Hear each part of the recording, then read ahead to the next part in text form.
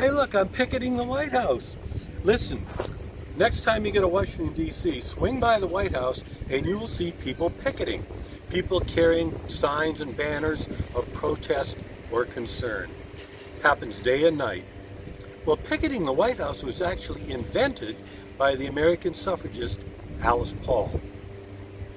In response to the intransigence of Woodrow Wilson regarding giving women the vote, Alice Paul formed what were called the Silent Sentinels.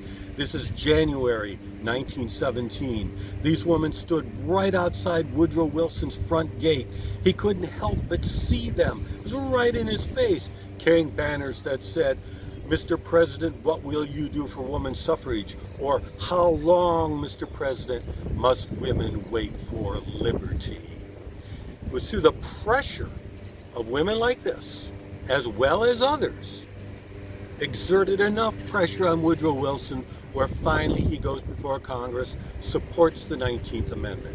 Today, 100 years later, women have the vote. But let's not kid ourselves.